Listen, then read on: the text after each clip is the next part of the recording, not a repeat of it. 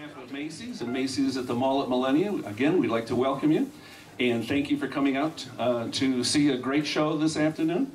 We've had a lot of special guests over the last 9 years at Macy's. And no more exciting than the guest that we've got today, who is a James Beard award-winning chef, a great author in multiple cookbooks, New York Times bestseller, and 3 restaurants in the Chicago area, Fontana Grill, I had to write this one down, Topolo Bampo, and Shoko restaurants. So again, on behalf of all of us here, let's give Rick a great welcome. Welcome, Rick Bayless.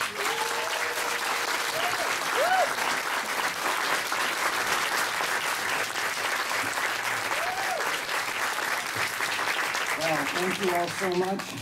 Thanks for turning out in great numbers here. I'm very excited to be able to share some of my love of what I do with all of you this afternoon.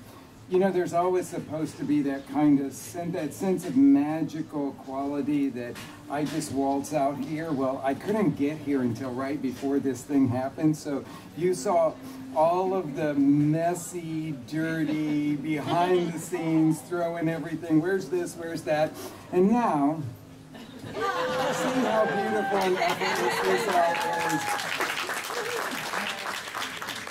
is. So I have a new book out, and these are recipes from the new book. And it took me a really long time to decide to write this book, because people for years have asked me for recipes for their Cinco de Mayo party. Okay, so if it wasn't the Cinco de Mayo party, then it was the tamale party for Christmas time, or don't we have something for Mexican Independence Day?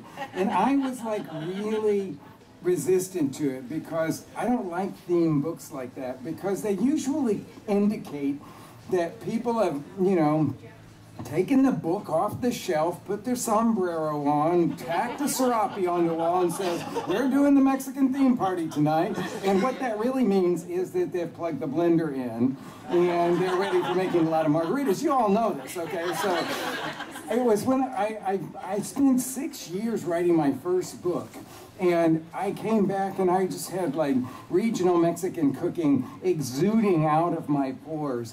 And I did this book and I got it out there, and I was so incredibly proud. It was like, you know, having a firstborn, and people would say, oh, I love your book, I love your book. Well, finally I got the courage up to say, what are you making out of my book? And I just had these visions that they were tackling that classic mole poblano, and that, you know, they were planning for a week ahead. They got all the ingredients together. They did all of the preparations, you know, meticulously, and then they served it and all that. And 99.9% of them said, I love the guacamole recipe.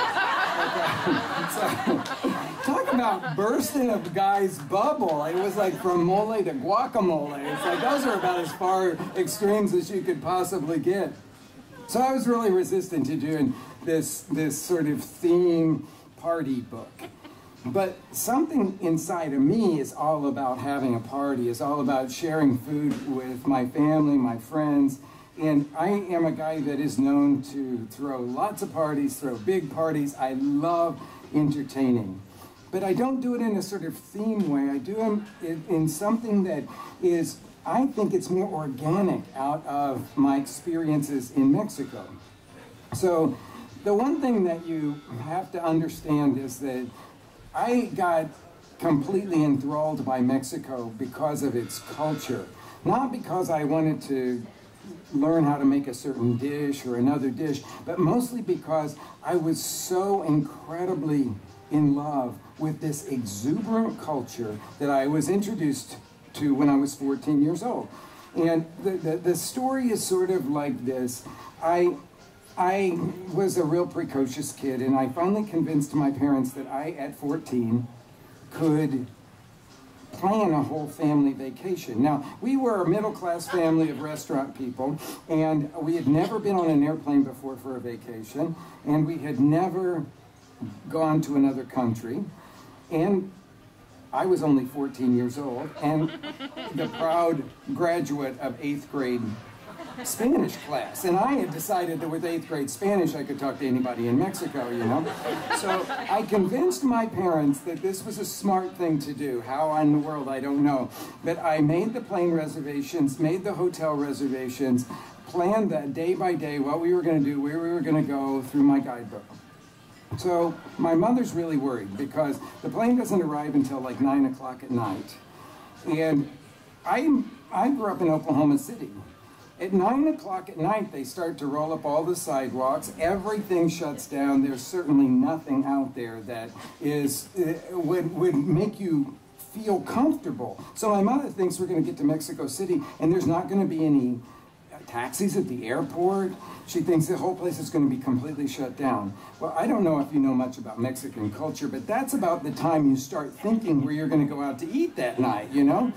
So we get to Mexico City. Of course, there's taxis. We get in the taxi. We go to the classic, beautiful, old Del Prado Hotel on the Alameda Park. Even at 14, I had very good taste.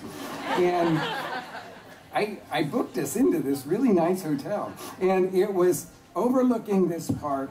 We got to our room. I opened up the windows. And I was totally smitten.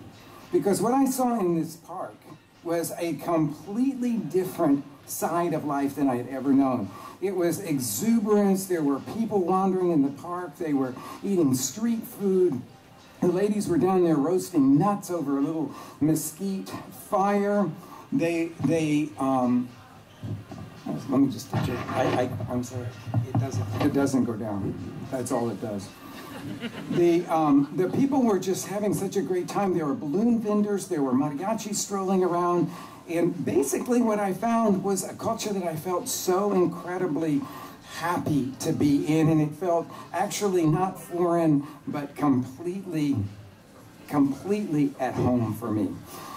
And it was that sense of generosity of spirit that I found for many years living in Mexico that kept me going back and kept me going back. And it was that I brought back to the United States, and I decided I wanted to put into a restaurant. You know, I'm a fourth generation in a family of restaurant people. I tried to get away from it for a while, only to know that it was really coursing through my veins. And so when I came back from Mexico, I wanted to put something in our place that would represent or would reflect that beautiful generosity of spirit. That thing that I call the fiesta spirit, but we understand that sort of in the wrong way in our country, I think, a lot of times. You know, Mexico uses all these different occasions as a reason to celebrate the bringing together of people. And it could be a Sunday afternoon, that's all it has to be. It's like the week is done, everybody's together, we're gonna have a special meal just because it's Sunday. We're going to bring the whole family together just because it's Sunday. And I'd kind of grown up in a family that had done that. We were a catering family. I had a grandmother that was totally in love with the idea of bringing the family together as many times as possible and serving food. I always say that I have no idea whether she was a good cook or not, because when you sat around my grandmother's table, you would start to put that bite of food in your mouth, that first bite of food, and she would just go, oh my God, isn't this the best thing you've ever eaten in your entire life? Well, she's your grandmother, so what are you going to say? No, I think it needs a little more salt, or maybe you didn't cook it long enough, or what? No, you go, it is, it's the best thing in the whole wide world. So that's why I said, I don't have a clue as to whether or not she was a really good cook, but there was a sense that she was just infusing our times together as a family with something that just made us all happy. And it made us happy to be together. And I found that over and over and over in Mexico. So when I decided I wanted to share some of my love for bringing people together, family and friends, around food, of course I went back to my roots in Mexican cooking. And I thought, what do I do when people come to my house? And that's what I've packed into this book. And that's why I called it not Mexican Fiesta or whatever, but Fiesta at Rick's, because this is actually the way that I put together parties at my house. So because so many people tell me, and still tell me, that their favorite recipe, the only one they make in our books, are guacamole, of course we start with guacamole in this book, and of course we start with margaritas, but hopefully we're going to sort of give you a new perspective on guacamole and margaritas. Guacamole, I think, is not a recipe, and so many people are always looking for that perfect guacamole recipe, and I say, you know, guacamole really wants to change, it wants to evolve, depending on what the seasons are, how you're going to use it, and all that sort of thing. So, in our restaurant, Topolobampo, we have a different change in guacamole every month, and it really reflects the seasons and what the rest of the menu is. So I've taken some of those ideas and put them into this book. So there's like 8 different guacamole recipes that range from everything from like a sort of classic one but puts sun-dried tomatoes instead of regular tomatoes in it, to one that has fruit in it, like mango and avocado are just like a match made in heaven, but if you never think along those lines, you might miss something that's really wonderful. So we have a whole variety of those and great drinks. We're going to get to those things in a couple seconds here. And then I love to share, when people are coming over, something special, something that you wouldn't have just on a regular basis. That's what makes it a party. So for me, it's a lot about good ingredients like seafood that you might have to take the little bit to get. Usually seafood's a little more expensive, but also if you're going to make ceviche, it has to be super fresh. So there's a whole section of this book that's devoted to seafood cocktails and ceviches and things that you might want to share with your friends. Then, of course, everybody always likes all the stuff from the street vendors and the little Mexican diner kind of places. So there's inspirations from those kinds of places. And to tell you the truth, the food from those places is, I understand it's sort of almost like a Mexican tapas, because you can put a whole bunch of stuff out and people can help themselves to it, just like if you were making Spanish food. And I think that's a really fun thing for a casual party to share. And then sort of the culmination of this book is so much about live fire cooking, because to me, when I invite people over, the first thing I think about is firing up the grill. Now, I said the grill, but I happen to be one of those total live fire cooking geeks, so I have lots of grills. We actually had to build a little shed on the back of the house just to house the grills, because I have never met a grill I didn't like. And so we have lots of grills, and I'm constantly looking at new ones, much to my wife's chagrin. You know, that's why she put it on the back of the house, so she didn't have to look at it. But I love to invite people over and we kind of hang around the grill, cook the food. There's something about seeing the food all come together, see it cooked, that I think is really very festive. So for my sort of main course kind of chapter, if you will, for this book, I really focused a lot on that part of it. So with all of that said, I've given you kind of a little map of what this book is like, and I'm going to just jump into making guacamole, and we're going to talk about sort of how we build flavor in guacamole, because I'd like for you to leave not with just a recipe in your head for this, but with the idea of how to make up your own guacamole.